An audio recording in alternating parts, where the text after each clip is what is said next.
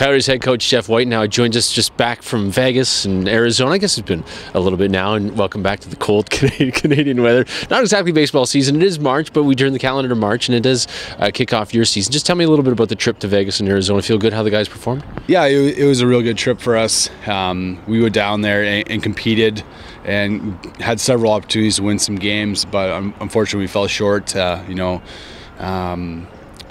16 games in 8 days. It was taxing on some of our guys. Guys were tired at the end of the trip, but overall it was a really good trip. Weather was great, competition was great, and our guys for the most part played really well and competed and beat Colorado Northwestern, which is a good step for us as well. But overall, it was a really good trip. We don't really want to say the goal wasn't to win, because you obviously want to win, but really the development and getting guys back into the baseball field was the goal, right?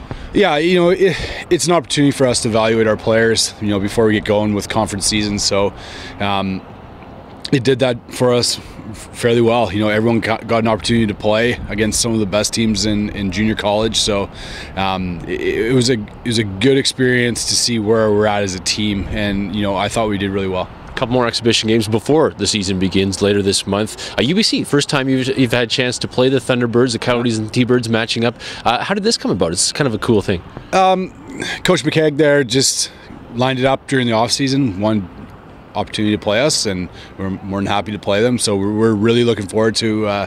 We got 4 games with them over the spring here, so we're really looking forward to 2 on the road in March here, and then in April, late April, they come up here for a doubleheader. So we're really looking forward to it. Can you see this start of a nice relationship? I mean, relatively, they're fairly close.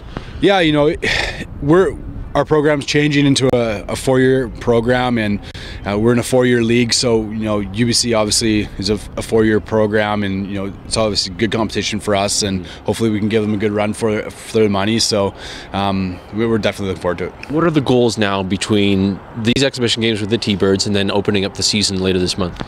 Just getting prepared for conference season and playing good baseball. Playing a solid 9 innings. That was kind of the killer for us in Arizona this year was, 1 or 2 bad innings, and that was it. So if we can continue to play solid baseball through 9 innings, I think we're going to be in good shape and really surprise some teams this year. Thanks, Coach. Have fun against the T-Birds. Thanks, Ryan.